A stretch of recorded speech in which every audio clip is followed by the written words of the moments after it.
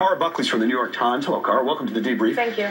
I thought you did a really insightful story here about the society that's emerging, how they police themselves. Tell us a little bit about it. First, you looked at statistics now, crime statistics down there in that precinct. Right. It is really hard to tell if crime is up there because the police only compile crime statistics by precinct, and this is a very localized area. What has happened is the police have decided, or there's an informal agreement they have, not to go into the park, and so the protesters have organized their own security team, and they patrol themselves. Sometimes if there's a problem, they might yell, get out, at people, or actually own with them. But you took us to the anatomy of it, what they do if there's an incident, someone unruly. They surround them, they kind of move them to the side. Right. Talk a little bit about that. Well, basically, they believe in non-confrontational, like dealing with things non-confrontationally. They want to de-escalate the situation, talk the person down, and so they basically circle them and move them out towards the edge of the park. And if a crime has been committed, the police then sometimes, usually... On the edge. Right, they're on the edge. The other thing you said, there's kind of a society that's involved where they know that part of the park represents the kind of